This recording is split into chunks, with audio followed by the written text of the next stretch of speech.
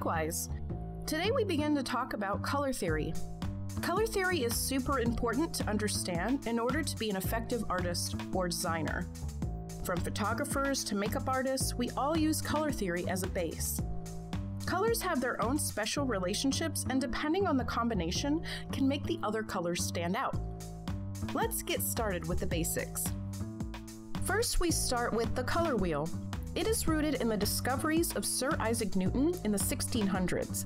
He is recognized as one of the most influential scientists of all time. Newton's work using prisms established what we now call the visible spectrum.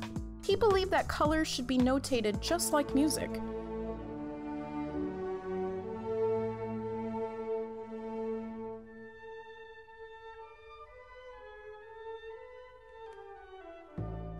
A.H. Munsell also agreed with this and created the Munsell color system, categorizing colors into 3 different properties: color or hue, value, light or dark, and chroma, which is the saturation or intensity of a color. The color wheel has evolved over time, but today we use what's called the modern color wheel. Let's take a look at it.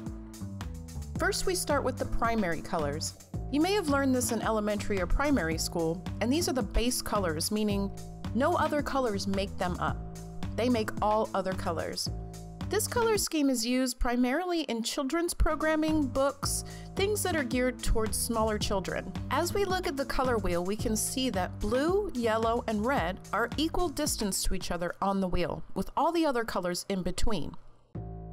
Here we have the monochromatic color scheme.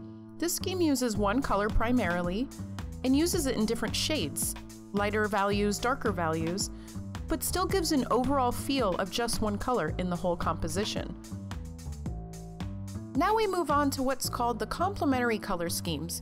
You may have heard of this before as it's used quite often in design. These are the colors directly opposite from each other on the color wheel. They intensify each other more next to each other than any other color. In these examples, you can see how the artists use the complementary color schemes: green and red, yellow and purple, and blue and orange.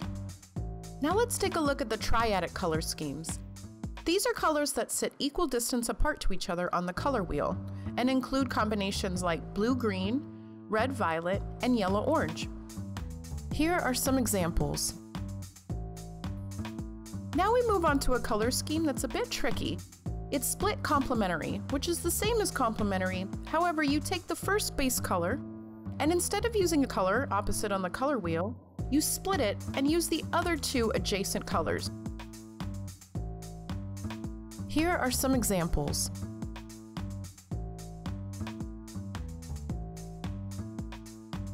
Another very popular combination is what we call the analogous color scheme.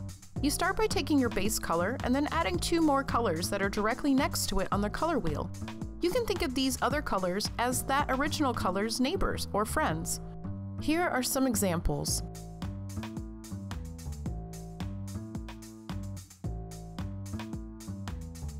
Now we know a little bit more about how colors affect each other and their relationships to one another. We can start to apply this in our compositions. In our next video, we're going to explore color psychology and the effects they have on us as viewers. If you enjoyed this video, give us a thumbs up and subscribe to our channel. Don't forget to hit the bell so you get notified when we release new videos. Thanks so much for watching.